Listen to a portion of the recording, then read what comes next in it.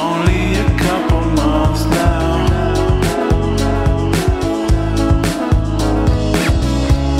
I think I recognize her. Welcome to The Truth in This Art. I am your host, Rob Lee. And today I am thrilled to engage in a captivating conversation with my next guest, an extraordinary, multifaceted creator who has established a profound impact in the realm of art and self-expression. He creates abstract art using bold colors, shapes, and textures. Please welcome Santos Shelton. Welcome to the podcast. Yeah, no problem. Thanks for having me. I'm glad to be here and share my story. Appreciate it. And more S's too. Share your story. I like that. See, I noticed that. So, and thank you for making the time and being flexible. We've been trying to get this to happen. I've had my things, you had your things, but we're here now, and that's great. And so to start off, we were joking a little bit earlier, talking through a little bit earlier, sort of like socializing. I feel like it's a class, socializing as a superhero. So I like to go with the sort of origin story of where creatives and artists, where they kind of start, like what was that spark, if you will, starting out, was there something that you can look back at when you were younger and that's when I realized art was a thing, or that's the first thing I did creatively, and it still kind of shows up in my work today. So sort of setting the stage, share one of those early art experiences for yourself. I started, love for anime and comic books, 80s, 90s kid. So I did a lot of copying and, I was also into, graffiti stuff as a teenager and lettering and all that. But I think for me, a catalyst of what really birthed my love for art was actually in high school, taking art school classes, and really art for me was something I copied, but also became something that I needed to express myself with. And I think with the issues that I had growing up as a kid and how I grew up, it became a necessity. And so that was a huge, I think, solidification for me when I was around 17 or 18, was being able to express some of these frustrations I was having as a kid from a working class home, a kid with, abuse in the home, a kid who was also, a bit other, in the town I grew up in, there wasn't a lot of Black kids at my school. And there also wasn't a lot of mixed Black kids at my school. So I think a lot of those things translated into, at the time, lots of colors and abstractness that I like to use still today in my work, which is this element of emotions and, releasing our emotions. And I think for me, that's what even today pushes me forward, is this connection with, I think, the therapeutic part of art and the catharticness of just being able to, when you can't say what you feel and you can't know how you feel, but you can let it out in some type of creative outlet, and that allows you to kind of get a grasp of what you're experiencing. And for me, that's been there since the beginning and why I've continued to this point. Yeah. Thank you. Wow. I mean, and that's great. It's great to always kind of start off not quite in the beginning. It's not quite that, but it is definitely something that gives us some sort of credence. And, I think in looking at sort of that origin story, if you will, if I were to backtrack when I started, podcasting or recording audio, what have you, it was in high school as well. So definitely it's something that sticks out of, I was just talking to some folks about it earlier, about me walking around with a little click mic, hey, so tell me about what the school year has been like. And now I'm doing a version of that, speaking with, creative folks and artists, folks that are much more talented than myself, but, making myself look good. So it's great.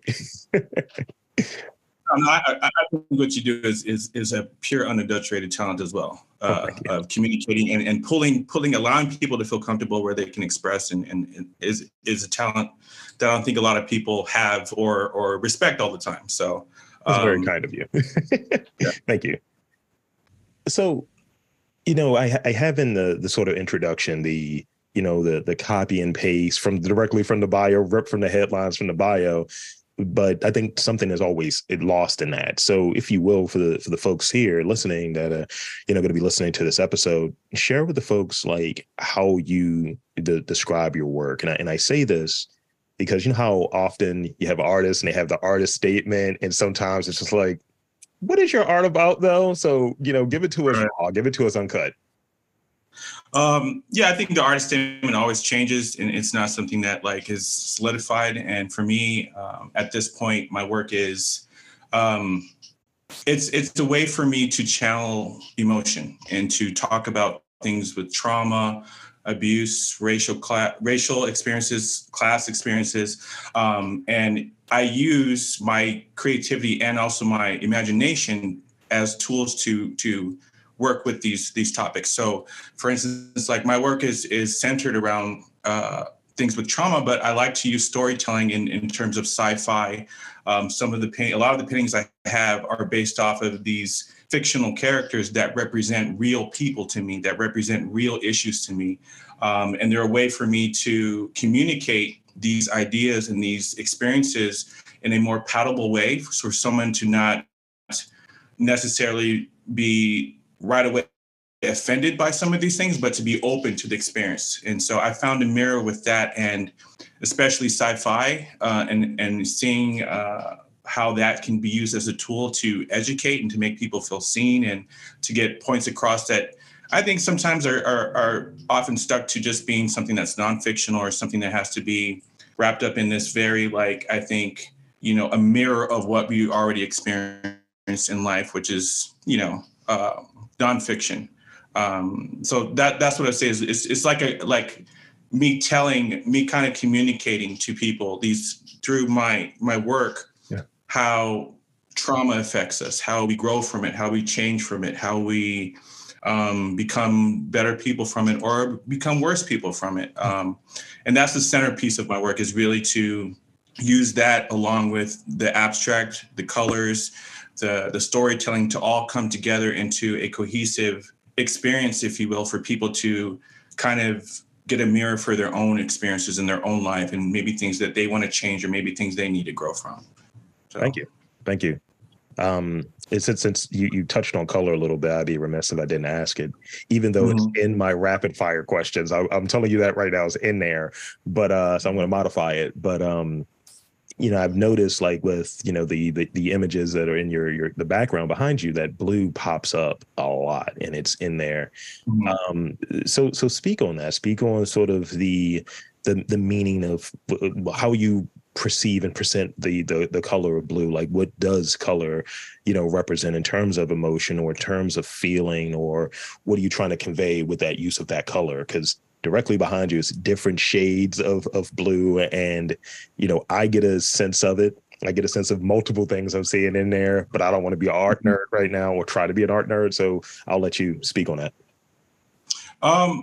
Color, I mean, I took graphic design in college, and in graphic design, you really learn that color is the bulk of why we get even attracted to things. It's, even, things like the McDonald's logo and stuff are used in order to attract you in a certain way. And so for me, color is a really strong, prominent thing in my work. And especially if you notice in some of my work, even the painting behind me, there's blue along with colors of red and other tones. And that's because I have just this experience that, we go through a multitude of different emotions in one day, let alone in an hour. And so how does that visually look like? And I think blue is often, to me, like if you see a character that's blue or wrapped in blue, is this type of persona that we have out walking in our daily life, which is like, hey, they could be like, hey, Rob, how are you doing? And you're like, I'm good today. But really inside, maybe you're not that good. And so to me, a lot of blues and the reds and the tones are to kind of symbolize that multitude of emotions that we go through, and how what we're projecting isn't always what we're feeling inside. That's good. That's so good. And I like that you mentioned the sort of branding conversation, the McDonald's thing. I have marketing background. That was my background in college, and I took a few extra classes, and I was like, all the fast food has these, hey, come here. They're different oranges and reds and yellows. And I was like, I see what y'all doing. Right, exactly. So those golden arches are there to pull you in, man.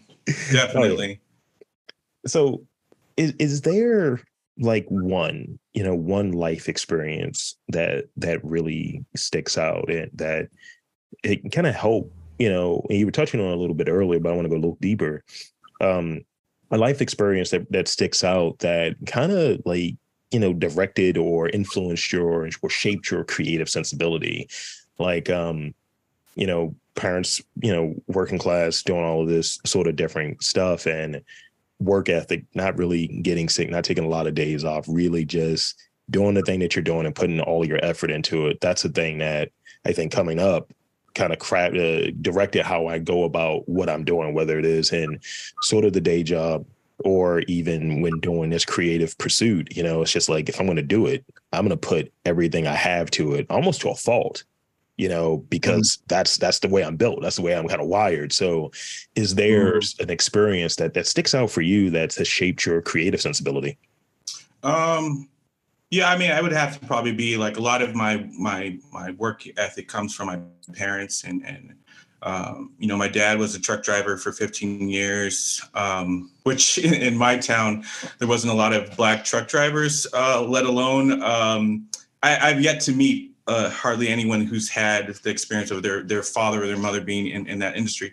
But my dad would get up sometimes 2 or 3 in the morning, come home, 7 at night. And I think for me, that has been a strong push in how I've worked is this mentality of like, I'll just sleep when I die, in certain aspects. But I've found out that the older I get, I'm starting to reach this equilibrium with that, with knowing, with the more I'm getting more settled in who I am as a person, the more I don't feel the need to push myself to work as hard, which may be counterintuitive to what people think in terms of like reaching for your goals. But I think there's a balance between you pushing yourself or pushing yourself to the point of exhaustion, or pushing yourself to the point of where you're no longer necessarily, you still have a passion for what you're doing, but the work of it is overtaking the love for it, or maybe even the direction that you need to go.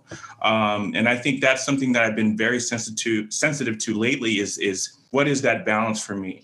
And we can easily look on social media or see, the next person over and like, it's Sunday and they're still doing work. Man, maybe I should work. And I think that's something that comes counter just intuitive to being a person trying to strive for something. Is we look at other people and we're like, wow, look what they're doing. They don't seem to sleep. And I guess I'm not going to sleep either. And I think that's the balance I've started to find, is that me sleeping is work. Me taking time out to sometimes even watch a film that's inspirational, the story of it is work. And so to change the narrative in myself that just because, Saturday I end up zoning out and playing some PlayStation, or I end up doing something that's not necessarily conducive to someone thinking, oh, you're on it all the time. Actually, no, I am on it. It's that balance is kind of weaved in now into my work schedule, along with like, all right, today you need to like paint. So yeah, for me, it's a balance, I think. And I think that has come for me just as I've gotten older to realize that like, what I do work on is dope, and it doesn't necessarily need that much refining. Sometimes it needs me to be patient and allow me to let it do what it needs to do, which I think is a really hard thing to do too, is to be patient. So I hear you. And yeah, I relate to that. I felt seen there where you were describing it, because it is, definitely you start looking at things, and maybe this doesn't fit, but I think it does, where I look at it as, this is all process. This is all going into me delivering whatever it is. So if I need to travel, for sake of argument, to go to a different sort of art city or art environment to feel that sort of inspiration, I can justify that in my head. And it's like, okay, I'm getting different context, different reference, having different conversations with folks. So when I go back and I engage back with these interviews, I have a more rich perspective. I've added to my perspective, but I'm not putting out content. I'm not, being active on Instagram or what have you. Because I think there's something about that. It's something about that sort of making art or making work, doing something creative, and then producing content. There's something that's gotten really muddy with that. And, this notion of you have to do so many posts in a given week, right, to get attention, to be able to share it, to show what you're doing or what have you, because that's one side of it. But if you're working on something, it might not be something that you want to show a part of this during a given week or a part of this on a given day. You want to just maybe show this is the idea and now this is the finished product. And I'm too busy working on it to actually document it and show it in this way. Yeah, I think, I really love Kendrick Lamar right now because,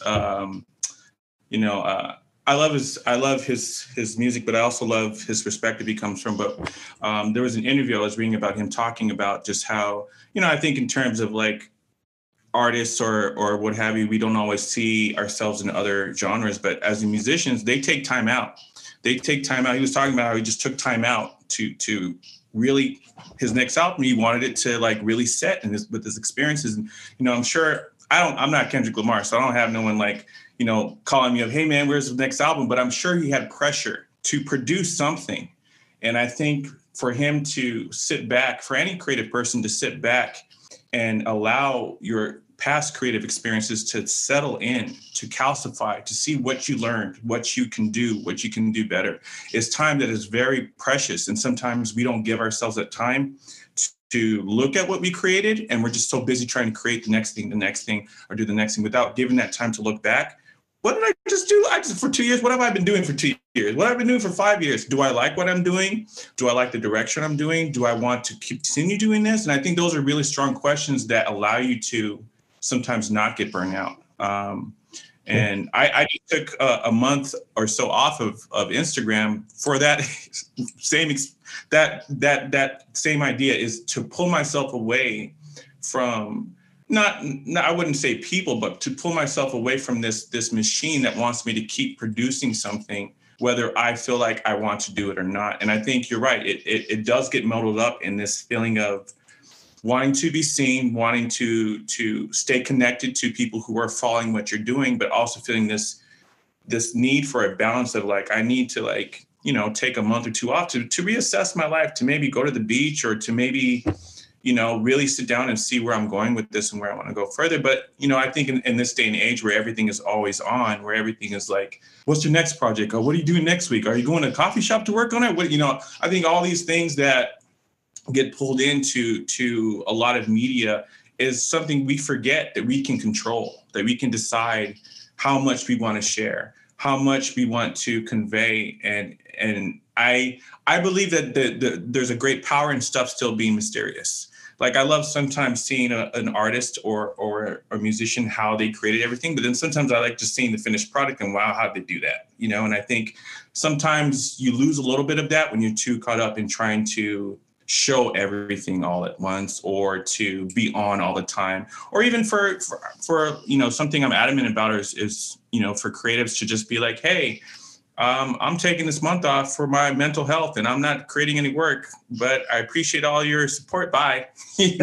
Just even, I think that gives so much levity to other people who are creative that, oh, look at this person who may be in a position that you think is higher than you, or maybe you think that you want to be in, wow, they're taking a break, or they're like not, falling into this, I would say, social media trope of doing these certain things to get more followers. So I think, it's we all have to be sensitive to what works for us. And I think for me, social media doesn't always work for me. And I think it's just become a model for a lot of people who want to do something in their life to create a template, to create something with. But also, I think we have to figure out how well it works with the way you want to do things, and not necessarily, Google like, what are the 10 best ways to increase my Instagram followers? It's like, no, maybe think about like, what exactly content you want to do, not necessarily you have to, adhere to anything. But that's a hard thing to do. And I can't really tell anyone else what they should do. I just know for me that I need a break from that stuff sometimes. I need a break to really think about why I'm creating, who am I creating it for, and what is the purpose of it? Because sometimes it can feel like I'm creating this painting today because I want to post it, because I want a few people to like it and do all this, and that'll make me maybe feel accomplished for the day. But it's not a long term. It's not something that I think is sustainable in terms of energy and power. So yeah. There's research around it that says that those likes or that engagement is a dopamine hit. It's Yeah. literally an addiction thing. And, we get caught in that loop. And, I've come to that recently where, I try to be in the scene and I'm told, oh, you're a creative, you're an artist, and it's like, that's cool. I don't know. And I might have a question that relates to this later, but I don't know where I fit in it. So I find myself, because certain things just feel sort of fake and a little too Instagram, but in real life, that I try to avoid those situations because I don't like them. They're not serving me. And I find that I do more of that because I'm like, this is the thing that I'm told I should do as far as attending this thing, going here, talking with this person. But I realize that the folks that are the sort of people in that zone, maybe the gatekeepers, maybe even the artists at times, are like, oh, you're an influencer. I say, no. I shy away from that. It's like, not to knock those folks, but it's not what I see what I'm doing as. I don't see it as an influencer thing. So I don't need to be at every opening. I don't need to be at every like art walk or what have you. I try to get very restrictive as to where I put my time. Because it's at a premium and you want to be able to have sort of that good energy. I find like if I pop over to a thing and I'm like, oh, let me check this out. I don't want to feel like I have to fake it to feel like I'm fitting in. I'd rather, check out the art at my own pace, go there when no one else is there, preferably, and be able to take that in and absorb it and appreciate it versus feeling like I'm on display for whatever sort of this social media to IRL loop there is, because it just doesn't really fit for me from that sort of mental health component. It's just like I come out of these situations feeling less confident than when I went into them. So let's see. I want to go back a little bit because as I didn't ask, I should have asked. Let's talk about process a little bit because I got a couple more questions after this, but definitely I want to key in on process. Where do you start and how do you start? So for me, I believe a lot in creative practices of muscle. Like you have to work it out. And so I'm very adamant about trying to sketch on stuff all the time, which, I've now I work electronically. So I work with colors and I kind of like look at what colors I'm feeling. And usually I tend to stick to certain colors for a certain period of time. Like right now I'm really into like reds and purples because I'm doing something based off of a lava planet and in the series that I'm doing. But I start off with just kind of letting these colors show me what this being is. I kind of let the colors and the abstract and kind of just playing around, kind of, akin to like, I really like Pollock and how he would just sit there and just, drizzle stuff around. So I kind of play around with colors first, and then they'll start to form into like people or beings to me. And then that starts to form into the narrative to me. And that, then I circle back and go into like, is this a bigger narrative that I want to talk about, or is this something that's going to be like a one shot for maybe a show I'm doing that needs a couple paintings, but it still comes derived from this fictional universe I have. So then it's really about trying to experiment and see how these colors, how these textures, how these patterns can kind of come together. And am I happy with the way it looks? And then I kind of, go back digitally and using Procreate, fill in stuff and experiment so I don't waste time or paint, which I've learned from experience that digital tools really help me with not wasting a lot of material, along with having a small space to paint in. And then I kind of let the painting come out, but then I also leave a little leeway to experiment with it, to add little gestures of other textures or to, add little types of details that necessarily weren't in the sketch. But I also have an ongoing like thing where I also occasionally like I write out what I'm painting about, which helps me to kind of bring the ideas full circle and bring the bigger picture of what I'm doing. Like what I'm working on right now is a story about abuse and trauma, and it's centered on a planet that's just filled with like volcanoes everywhere. And there is an actual moon called Io one of Jupiter's moons, and it's completely covered with volcanoes. And so that was like, my brain lit up when I, read about that. And that's something I want, because just how even lava, how we were talking before about the Hulk, lava, right? It's like pressure underneath, and then it builds and blows up. And so I think for me, again, a lot of those symbolic metaphors that relate to emotion, I can see in the lava, and having that narrative with that. So, yeah. Thank you. That's great. I mean, I'm trying to maintain not marking out and being a nerd the way you just described that, because I dug it. I really did. So I want to switch gears a little bit and talk about the community component, right? Because, I try to have this focus in this podcast in terms of, it's like arts, culture, and community, but it's, it's not the typical sort of thing. So I want to get a sense of like how, if at all, like the West Coast, like you're based in Oakland, right? Mm-hmm. Yeah. How does that, are you within the sort of scenes? I know some folks are like, nah, not out there. But in what ways does like the local like arts community, or being like West Coast based, like influence or impact any of the work that you're putting out, whether it is you go to a certain place or you're at the beach? It's like, I bring my sketch pad with me, I'm able to kind of do these certain things. In what ways does like the sort of the locale you're in like impact and influence your work? Wow. So I've grown up here in the Bay Area. Specifically, I grew down south, and I've been in Oakland for about 14, 15 years now.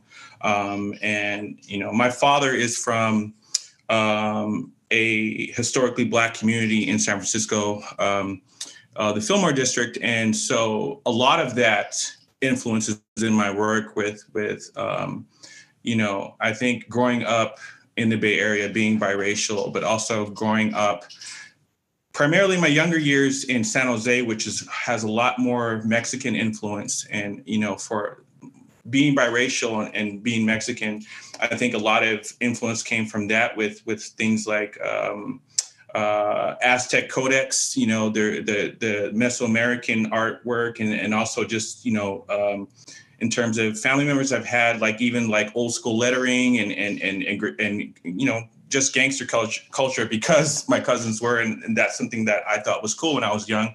But also in terms of me being half Black and my dad's experience and growing up in the Bay Area and also being in Oakland so long, and seeing how race and how class ties into things are hugely, I think, an influence on my work, and how some of the characters interact with each other. There was an old film from the, I think, 70s called Fantastic Planet. And that was a huge inspiration to me. I used to watch that with my mom, but just about how like it was a sci-fi thing, but it was about so much about class. Yeah. And I think, I've tried to sometimes, I get inspired by a lot of things, but really does inspire me is stuff that I see. As much as I do love Oakland, Oakland has gone through a lot of changes, and a lot of those changes have been with the money that has come in here. And those changes always are, when some people come in, people have to leave. And I think sometimes talking about these things and bringing up these issues can feel like you're kind of beating a dead horse, and like, how many times are we going to keep bringing this up? And that's what led me to like creatively wanting to create like some type of science fictional story around that. Yeah. So that, and almost in the likes of authors who have done it, like Octavia Butler, and having these stories that like can be so impactful to our everyday and what I'm experiencing when I go out and I see, in the same breath, if I go out and get a cup of coffee, I can see a person that's on the street in a tent, and I can have so many emotions that day from experiencing that one experience of going to the coffee shop and then right down the street, I see someone who probably couldn't even afford that coffee. And why is that? That's what relates back into, well, how do I want to tell a story, or how am I going to, is that person going to come up in my universe? And I think that is something that, from my dad, who is, he's passed, but he was a huge, like big fish kind of guy, where he told these really crazy stories about the Fillmore district, about growing up in a Black community that is actually gone, which a lot of people really don't know about. The Fillmore district in San Francisco, there's not a lot of people who are from that era in time still. Most of my family that was in San Francisco moved down to San Jose. A lot of gentrification, a lot of things have changed. And I think a lot of, the issues around, I think even talking about these things is because they create, uncomfortableness with people, because these are things that affect people. They affect the people moving in, and they affect the people that are getting kicked out, but they still need to be talked about. And I think that is what inspires me, is how can I create these like fictional stories, to bridge that gap and to get someone to understand this side and this person to understand that side, or people to come together, and stuff like that. I mean, like Octavia Butler, like I said, or even my big thing is Deep Space Nine, which I don't know a lot of people know about Deep Space Nine, but Deep Space Nine is a huge cultural, to me, phenomenon. For one, there's lots of Black people on that show who are given powerful roles, and a lot of the situations and experiences and stories in that show have very direct ties to what we experience as people of color, as people who are other, as people who are even trying to do something worthwhile in our lives. So I think, for me, that's what I get a lot from Oakland is really just seeing how different, the multitude of different experiences we're all having, but also, the narratives that we all tell ourselves. Some of us tell, some people gentrification is good, but, because we're getting money this way, and some people know it's totally bad. But I think all aspects of everything have dual sides to it. And that's partly, for me, what I feel like, I guess my charge is to try to show as truthfully and honest my perspective, but not to be like I'm not going to get on a soapbox and preach to somebody, but I just want people to see the facts that I see, but in a way that like they'll be open to maybe receptiveness, and open to like, oh, I didn't really think about that before. Oh, well, I get this. How does that relate to, this person, on the street, or this person being kicked out of the house? And like, how do you make those connections? And how do we, keep this, I think, narrative of trying to make the human experience better without necessarily beating people down their throats, or allowing them to come to the terms of where they want to educate themselves and not forcing it on them. So,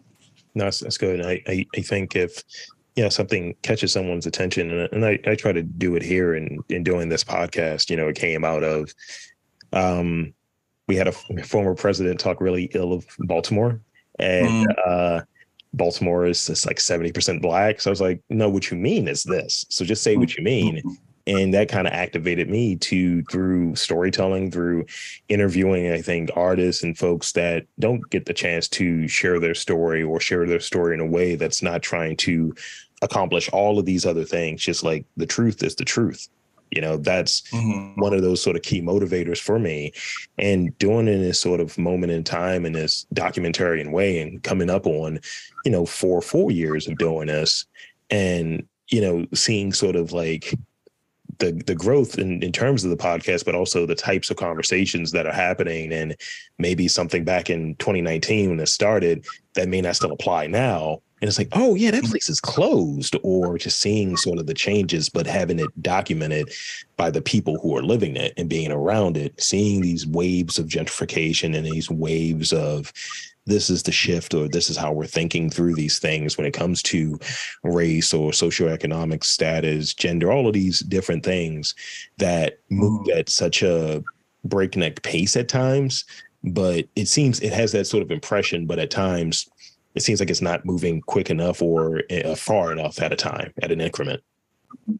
Yeah, I think for me, I've heard people say stuff like, okay, stuff like, down with the police, and why should we do that?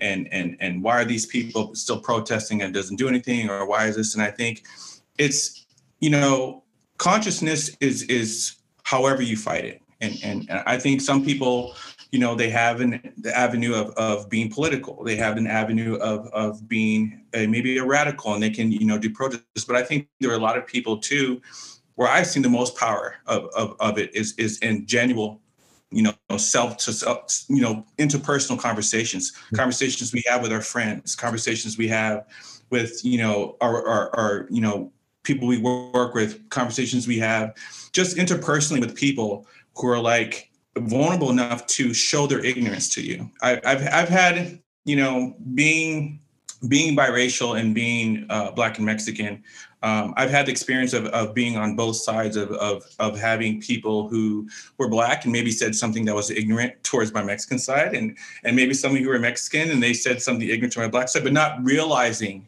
that my consciousness enveloped both of those experiences. And I think I've had to learn to not look at people as like they're a bad person, that they just don't understand this part or they don't understand that part. But I think the frustration we do feel as people of color, the frustration I feel as a Mexican man, as a Black man, as an artist, as a Black artist, is sometimes that we can't keep having the conversation. It's like if it gets uncomfortable, then that means the conversation's over. And in my eyes, that's when the conversation's getting good. We need to have these conversations, because it is to sit there. I mean, James Baldwin was very famous for saying, first he said, it was going to end in my father's time. Then you're going to say it's going to end in my time, and I'm still waiting. And I think that's partially the frustration we can feel about not being seen as human beings or as creatives or as people of color is the stories we're telling, people aren't listening. They hear it, but they're not really listening to what we're saying. And I think that's some of the patience that I think everybody needs to have, which is patience to understand what they're saying, but patience to let people feel the weight of what you're saying. Because I've been in, conversations just about race and class and come to conflict with people, I think because they assumed, because if we're all working at the same place, that we all come from the same place, or if we're all going for art, that necessarily that we all have the same artistic background. And it's what I found very interesting is how different that can be, and how different people's starting points and where they can be in their lives, or what fired them up or enacted them to like, I want to create something, can all be different charges. And I think there is no wrong way, just the same way there isn't no wrong approach to battling ignorance, but you have to find out what works for you. And for me, I found I'm not a good person to go out and I've gone to protests. That's not for me. For me, that's why I do it in my work, because that's where I have this passion and this wanting to connect. And that's, to me, where my power is, not in, we need people who are out there doing those things as well, but we also need the people who have power. Even the Black Panthers had an artist, Emory Douglas, who's, so it's like everybody has their own avenue, and you just have to also know that the avenue you're choosing to has value, that what you're contributing to the conversation doesn't have to be something that is so blaringly like making change, but even the smallest thing does ripple and cause change if you're having these conversations truthfully with other people. Yeah. Great. And I think that has answered sort of that last question that I had. So thank you. You made my job a little easier right there. So I appreciate you on that one. No problem. So now I want to shift into sort of the, I like to say the dessert portion of the podcast. We got through the main course, the appetizer. Now it's trying to get to the rapid fire portion. So I got 5 rapid fire questions. And as I like to tell everyone, don't overthink them. They're goofy questions. But, some of them may have come from things you said earlier that I'm like, let's talk about that a little bit more. So here's the first one. And this is, I think, a challenge for the art type or the artist type. They always give me 3, 4, 5. What is your favorite color? Red. See, you answered. I like that. So I'm like, well, it depends. I was like, all right, cool. Okay. What is your go-to comfort food? We all have like something that you had a kind of a day that you're like, ugh. And for me, it's like Indian food or something like that. I'm like, hell yeah, this is going to be great. Get some chicken tikka masala or, with the naan and the samosas. It's just like, it's time for the feast. Let's get in. What is that go-to comfort food for you? Mine is just a regular bacon cheeseburger. No matter what country I've even been to, I've been to several countries, I always still get a bacon cheeseburger, because to me, that is like home. That's like, if it was a choice between, someone was like $1 million before you die, or the most delicious cheeseburger you could ever have, cheeseburger, hands down. I love that answer.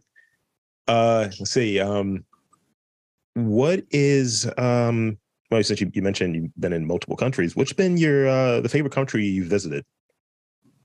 Probably Mexico. Just because I have cultural ties there, I have family there, and so that was like, I've yet to go to Africa, but I'm assuming I would have the same type of like feeling of like, I mean, when I saw even Black Panther and the opening scene and they're coming over Wakanda and they're singing music, I cried in the theater, man. I was like, man, when I go to Africa, that's gonna be holding. But yeah, Mexico was like, probably for that reason, the culture ties of it being in a place that like not only was old, but I felt like I belonged there was blew my mind more than any other place I've been.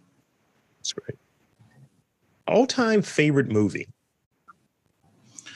Ooh, I know. ooh. I know. I would say favorite movie, it would be across, man, just one. Well, two big favorite movies of mine that I've seen a lot are Aliens and Shawshank Redemption. Those are the two that are popping up for me right now. There's a whole, I mean, I could go on a whole list of other movies, but those are ones I will still watch while I'm painting, just to like have in the background sometimes, just because I love how they make me feel. Yeah. I might do a movie review podcast, and I might have did a review on Aliens. Hint, hint, wink, wink. Oh man, I mean, Ridley Scott for one is just I mean, not the second one, but definitely Ridley Scott is what got me into it. But Aliens is all time. I mean, if you don't like that movie, I don't know. So there's got to be a little off. I don't know, because that movie, I just can't see, like, that movie is just classic to me. 100%. So this is the last one, and I used to play. I'll share this with you because I think you might like it. I think you might find it funny. I would like to go into coffee shops and make an order, and they would ask me like, do I want cream, whatever in it, and I would say, I want this much cream, and I would describe it as the skin color of a particular black person. I was like, yeah, I want to get the coffee, but I want it to look like Malcolm X, and it usually is a white person. And they look at me like, you're a jerk. So, but generally, I get a red eye generally. So describe your coffee order. Like, what do you like to get? Because you mentioned coffee a few times. What do you like to drink? Like, is it a particular type? Is it just I like regular black coffee? What's your coffee order? Well, I usually do Malcolm X coffee. Or I used to do a Wesley Snipes coffee, but that was, I think I got too much into I like having just like a latte or a coffee with cream. That's my main thing. But no more Wesley Snipes coffee for me. And usually I have to have something sweet with it. Like that's been something I've been trying to break as I get older, is not have the pastry or the donut. Yeah. But it's just like, you can't do that. It's like a bacon cheeseburger with no fries, man. It's like, it doesn't go. But I'm gonna have to do that the next time I order coffee. I might have to say I need a Malcolm X coffee. Please do. They're gonna look at you like, what do you say? Usually I'll get really strong coffee, whatever it is. I'm always adding a shot of espresso at least, and that combination that I like. And I don't do it all the time, but if it's there and it's like I haven't eaten anything, I'm usually going to get like the coffee and a Queen Amman, and I like rip pieces off, dip it in there. It's like you almost get that really strong bitter coffee flavor in addition to the super sweet and buttery Queen Amman. It slaps. It is delicious. Oh wow! I'm big on a coffee cake. My grandmother used to make this old school like delicious coffee cake, and so that's like a go-to for me when I have like and I try. I mean, I've been better at like eating more vegan stuff, but there is nothing like a home, just oily, greasy donut with, oh man, just, in fact, that's the second close to bacon cheeseburger is donut and like a big, nice cup of coffee. You can just tie my eyes up, shoot me now, take me out. I'm good to go. Cause that's like, man, you're speaking my language right now. That's my food language. Nice. I remember I had one of the coolest moments, and this will be the last thing before we do the closing remarks. I remember I had this moment with my my nephew. I gave him some cash or what have you, just kind of trying to impart wisdom around money or what have you. He's a teenager. He's like 13, 14. And we ended up going to the Amish market where they use the real butter and the real items when it comes to making donuts. And we're in there, and I was like, "You want some donuts?" He was like, "Yeah." I was like, "Man, that money that I just gave you, you're spending that before we leave here. This is for you to enjoy yourself. Like, can't always save it. So let's just do it." And he was like, "I do want a donut." And I was like, "Cool, let's do it." And we go over there, and he's ordering some donuts. And he was like, "So what's your favorite donut?" And I was like, "It's a blueberry cake donut. I love a blueberry cake donut." And in a moment of sort of sheer, I guess it warmed the cockles of my heart. He was like, "I'm gonna get 2 of these. I'm gonna get one for my uncle. Get a blueberry cake donut." And I was like, "Oh," I was like, "I don't know what to feel about that." I was like, "Don't do that." But thank you. It was a really, really sweet moment, and it was that sort of exchange. But yeah, blueberry cake donut. That is my go-to. I need to find me a blueberry cake donut. It's delicious. So that's pretty much it for me in this podcast here. So one, I want to thank you for coming on and spending some time with me and sharing a bit of your story and just the different things that are baked into it. And secondly, I want to invite and encourage you to share with the listeners where they can follow you, check out your work, all of that good stuff, social media, website, all of that good stuff. The floor is yours. You can find me at, my website is santossheltonart.com. But the best place to keep up with me is my Instagram, which is just Santos Art. And I'll be doing a show in August in a gallery in Portland called Gallery Ergo. And then I actually have another interview that's come up with a gallery called Mothbelly Gallery in San Francisco, where they did a magazine interview with me. So check that out if you want to know more about my weird world that I create from. But yeah, I appreciate, you letting me tell my story. And earlier today, I was just checking out one of your previous podcasts, and yeah, man, keep doing what you're doing. It was really inspiring. And I love just listening and hearing about, everyone's different perspective and why they create and where they're coming from. Because I think that's just something we also lose as creatives, is we don't really know everyone's story out there. We just see a little blip here and a little show there, but we don't really know why you do it, where you do it, how you do it, why do you keep on doing it. And definitely I didn't know about no blueberry cake, donuts. So win-win for me. That's great. And there you have it, folks. I want to again thank Santos Shelton for coming on to the podcast and sharing a bit of his story and a bit of his background and just being a dope guest. And I'm Rob Lee, saying that there's art, culture, and community in and around your neck of the woods. You've just got to look for it.